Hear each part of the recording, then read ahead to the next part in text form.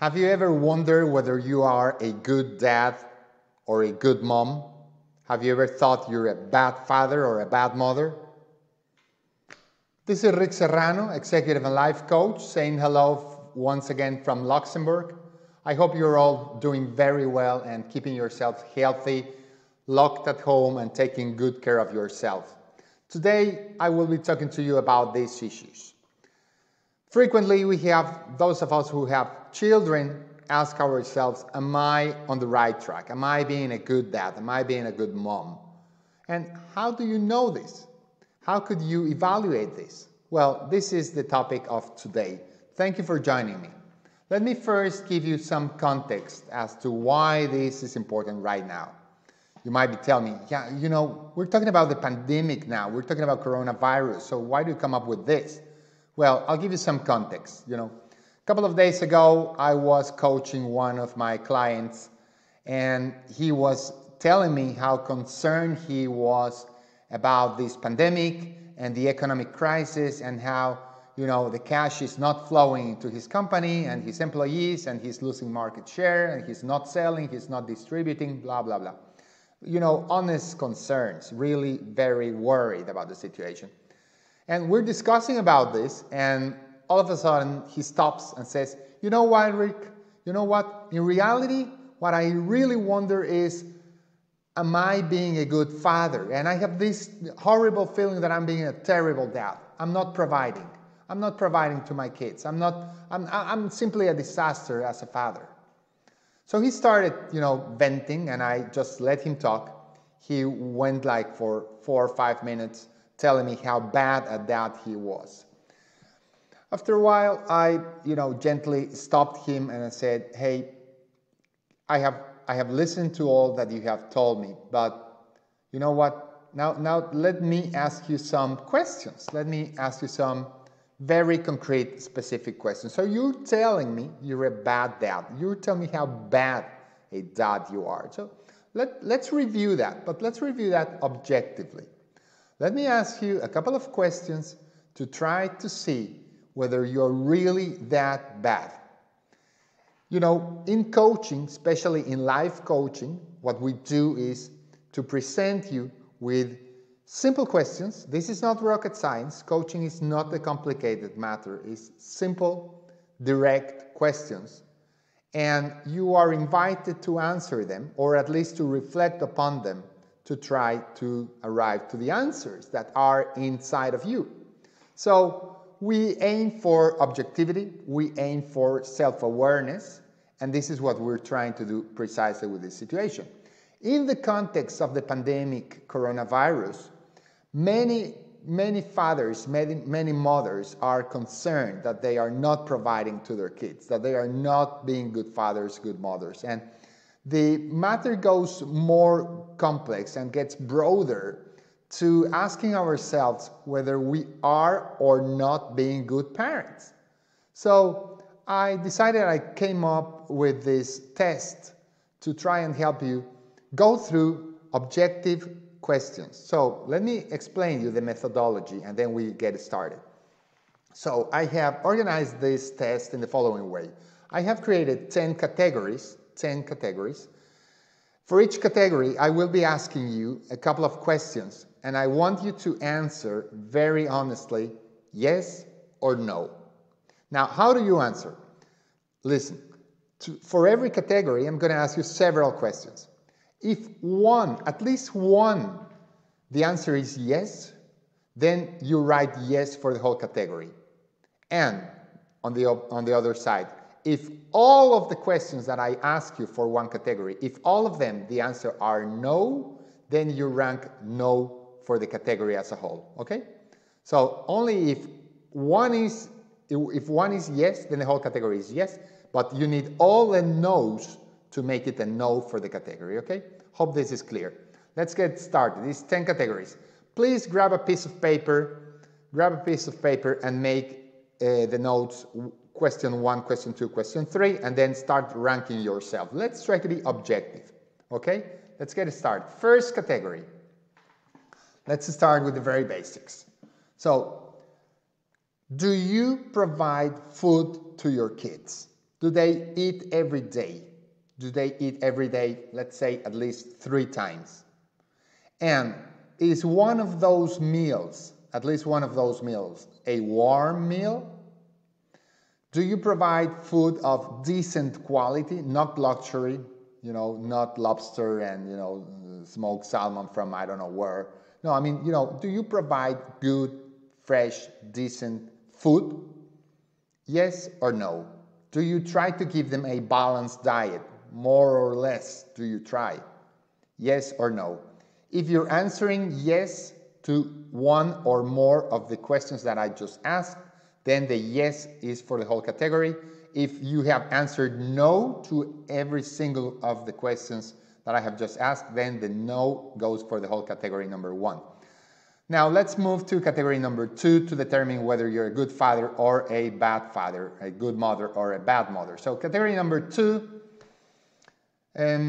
whenever your kid has been sick, have you tried to give her the medicines, the treatment, the vaccine, according to your economical possibilities? Have you taken him or her to the doctor or to the hospital if it was an emergency? Have you tried? Have you done it most of the times? Yes or no? On to the third category to determine whether you're a good father or a bad father, a good mother or a bad mother. Okay, category number 3. Do you send your kid to a school? Is your kid allowed to go to school? Not necessarily the best school in town, just a good, decent school. Or does he need to work at the local factory? Do you send your kid to work at the local factory or to the corner to sell newspapers and lemonade or whatever? Or do you send him to school? If you send him to school, then it's a yes. If you don't send her to school, then it's a no. On to the fourth category. Fourth category. Do you protect your kids? Do you try to protect them, from violence, from crime, from any sort of danger? Do you do your best to try to, protect them from violence in the streets, from drugs, from bad friendships? Do you try? Do you do your best so that they are protected to the relative logical extent? Yes or no? Remember, only if you answer no to all of the questions in one category can you sign as a no for the whole category. And if you have only one yes, then it's a yes for the whole category.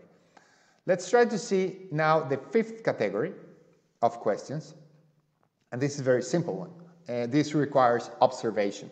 So think of your kids on an ordinary day, on an ordinary week, and answer me the following questions. Do your kids play? Does your son laugh?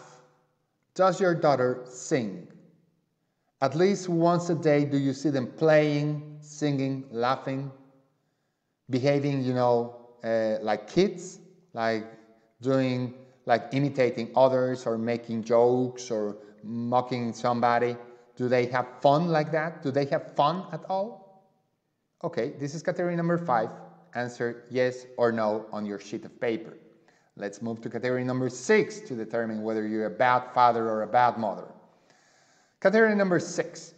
Have you ever sacrificed yourself in any way for your kids? For example, have you ever woke up in the middle of the night to see if your kid has fever or if she has some pain somewhere? Or have you ever cleaned up a mess because the kid puked the whole floor? Have you ever refrained from buying something from yourself so that you can buy something for your kid? Have you ever let him or her have that little piece of cake that was remaining on your dish and that he or she wanted it? Have you ever, shared the last cookie? Or have you ever given up on the last Coke on a hot summer day? Yes or no? On to category number 7. Category number 7 is a very simple one, but it's one that I have very close to my heart. Does your son ever draw? Does your daughter play an instrument? Do they play theater? Do they dance ballet? Do they do anything artistic? Yes or no? And I'm not saying that they are the new Mozart. I'm not saying they are the new Picasso. I'm just saying, do they ever draw? Do they ever play an instrument? You know, do they ever dance something? Do they ever have any sort of artistic activity? Any sort? Yes or no? On to question number 8, because I'm convinced you think you're a bad mother sometimes and you're a bad father. So category number 8, let's be objective. Have you tried to teach your kids the value and the importance of money? Have you ever tried to teach your kids that things cost money, that things are not for free, that they need to fight for what they want? Have you ever taught them the value of things, the value of money, the value of food, the value of clothes? Have you ever make them value their toys, their rooms, their books, their school material? Have you ever talked about money with them? Okay, answer objectively yes or no. Now let's move on to the 9th category. 9th category. Whenever your kids have done something wrong, have you taken the time to indicate them that that was wrong? Have you taken the time to correct them? Have you maybe punished them occasionally? Have you maybe even spanked them if the occasion was needed? Have you drawn the line between right and wrong? Between the correct and the incorrect? Do you ever draw that line?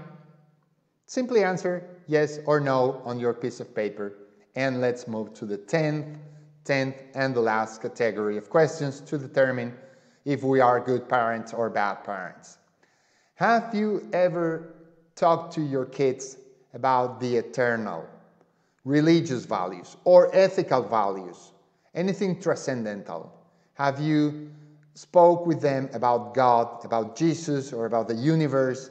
Have you ever brought them to church or to the temple or the synagogue? Or have you ever talked to them about human values, about the institutions, about the positive things of this world, the United Nations, the European Union? Have you ever talked about these things with them? Have you tried to instill or develop in them any sense of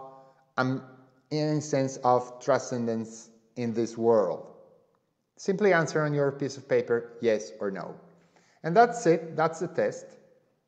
Now, let's try to grade you. Look at your piece of paper. Look how many questions you have with yes and how many questions you have with no.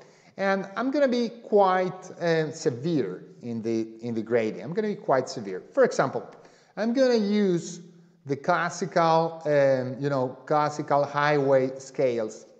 If you have more than, depending on the country, depending on the city, the institution, if you have more than 6 yeses or sometimes 7s, then you have passed the test. Then you know what? You're not a bad father. You're not a bad mother. Let me try to use another scale. For example, the University of Cambridge in the UK, one of the most respected institutions worldwide, arguably the second best university on earth. If you go to Cambridge, it is enough that you have 41% approved to get the degree, to pass the course. So I ask yourself, do you have more than four yeses on your piece of paper? Okay. I can imagine your answer. Now, if you are getting this objective number, because this is an objective number, this has been a test, called test, yes or no, and if you are getting the grade that I know you're getting, why do you keep judging yourself? I beg you, stop judging yourself and start enjoying your parenthood. Stop stop judging yourself so harshly. Start enjoying your kids.